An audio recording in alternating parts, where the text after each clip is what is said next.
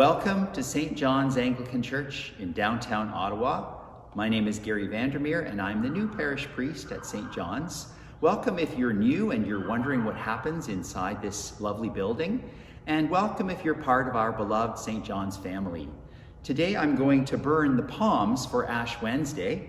And before I light them, I just want to reflect on Palm Sunday, which is where these palms came from.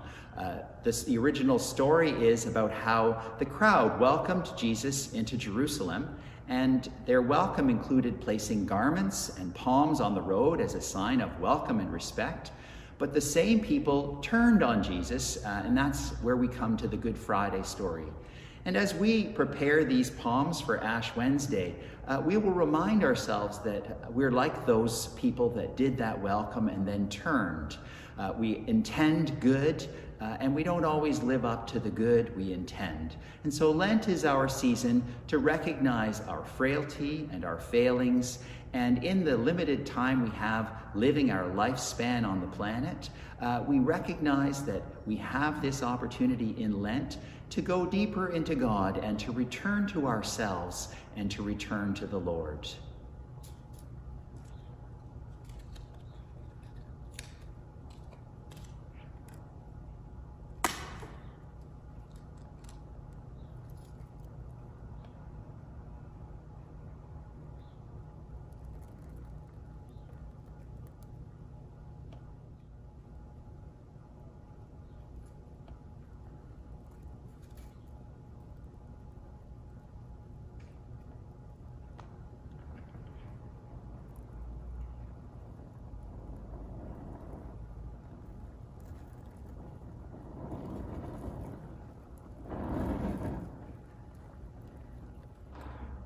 May these ashes be for us a sign of the frailty of our humanity and God's love for us as human beings.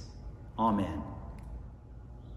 I want to invite you to the Ash Wednesday service on Wednesday at 7:30 p.m. The service will be on Zoom, and I would like to invite you also to come and pick up your ashes from these ashes that I've just burned on Monday morning 9 to 11 or Tuesday 5 to 7 p.m.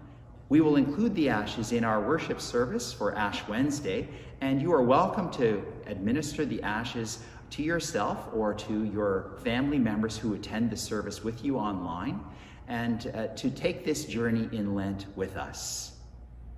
Hi, I'm Gordon Johnston. I'm the Director of Music here at St. John the Evangelist Anglican Church in Ottawa, Canada. Today, I would like to introduce you to the organ music of Pietro Jan.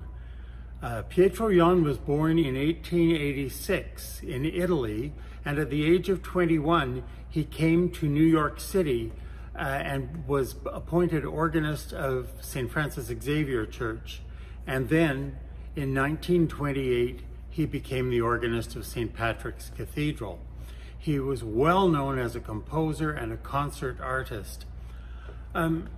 One of his most famous pieces for organ is actually a short little fun piece which he entitled Humoresque, and he subtitled it Toccatina for organ. So it's a toccata, but not a big one, just a little one, a toccatina. It's loads of fun to play, and I hope you'll enjoy it. Here is the Humoresque, l'organo primitivo of Pietro Jan.